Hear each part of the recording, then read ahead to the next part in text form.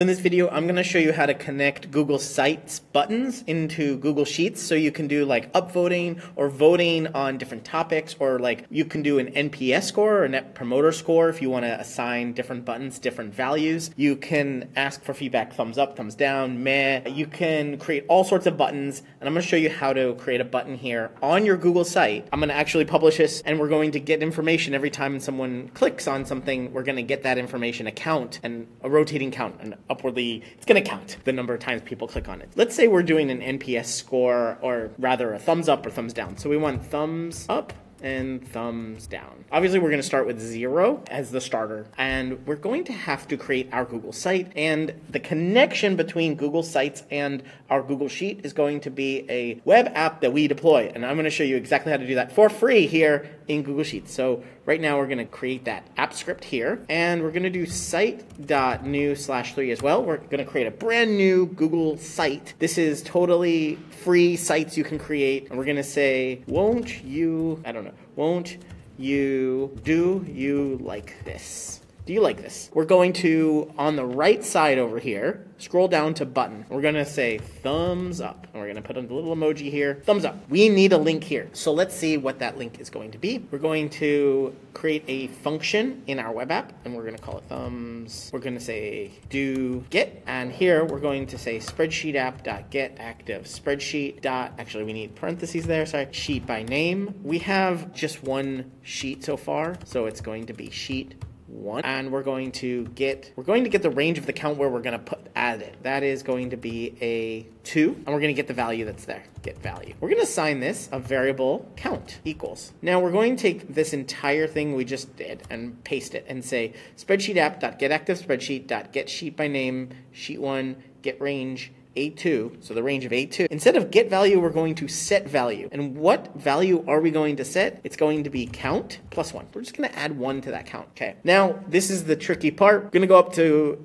I'm saying that ironically because it's just a couple clicks. We're going to click deploy. We're going to click the new deployment. And here we will select our type web app. We need to allow anyone that has access to this URL to access it. So we're going to click anyone, but we will want to execute it as ourselves. And we're going to deploy. When we deploy, Google is going to give us back a URL. And this may take a moment now because I'm recording this. If I'm not recording this, it's like sending data back and forth real quick. All right, it's asking us to authorize it. We will authorize it. And we just need, I wanted to do this in real time. We just need that URL back. Just give us that URL. Come on. Here we go. We got this web app URL. So if you notice here, we have a deployment ID and a web app. We only need the web app URL. We can copy that, click done, go back to our site, and the link of the button is going to be this here. I just remembered we have one thing to do actually before we insert. Actually, it's going to be the same link anyways. We want to return something here. This is editing the sheet, but we need to return something to basically the link that's coming in, the sending of the link. We need to send back, hey, it's okay, which is going to be a 200 code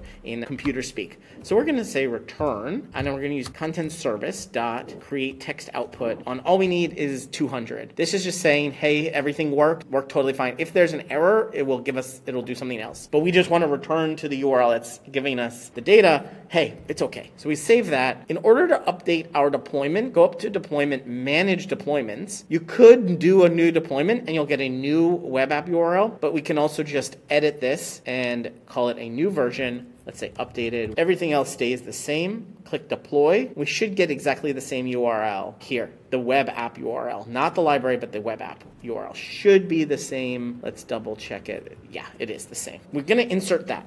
Do you like this? Thumbs up.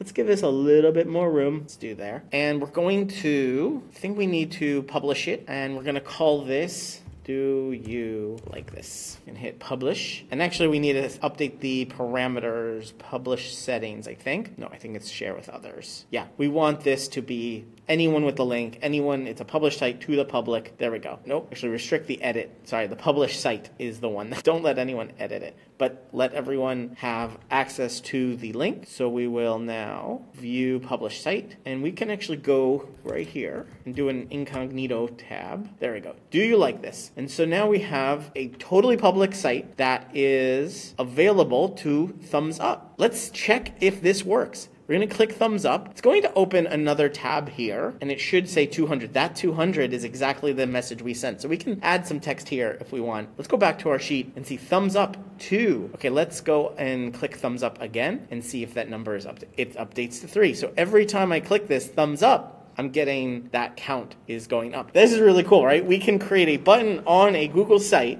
really quick, within less than 10 minutes, which is actually a few minutes. But let's see, can we do it so that we can get the same message, but attach to it different information, thumbs up and thumbs down. Let's see, and give us return a different thing. Because what's going to happen is, let's close all of these. If we try to do a little bit too much in this do get, it can only take in one thing and return another thing. But so we need to know what is the difference between two parameters. We need to give it the parameters up or down. And so we're going to go variable vote equals e.params vote. Now what we're going to do is we're going to add a little bit of text to this URL, which allows us basically, I'll show you here. So we will duplicate this and call it thumbs down. Let's do an emoji there. At the end of this, we're going to do question mark vote equals down. And on the other one, on the up, we're going to use the exact same URL, except our vote is up. Okay, so when someone clicks that button, they'll send the URL, the same URL we were doing with this count here. But now we have some extra information. We know what the vote is, and we get it by using e.params.vote. And so now this vote is either going to be up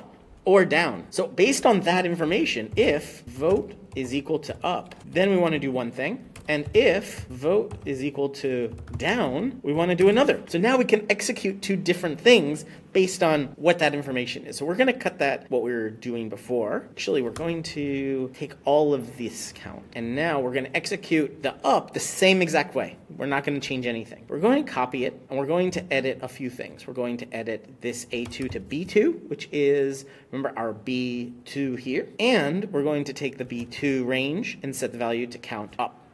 Down. The count is going to go up, but it's the number of downs. We also want to say, what did you vote for? You voted, and now we hit plus vote. So that same variable that we used to say, which one did you do? We're going to tell you back, hey, you voted up or you voted down. So we're going to save this. Again, we need to deploy. So we're going to make sure it's saved. This takes a little bit of time sometimes. Deploy, manage deployment. So exactly the same URL here. We're going to get a new version updated with up and down param. We're going to click deploy. Again, the URL is not going to change in this way. If we did a new deployment, the URL would have changed. We can actually double check that this is, yeah.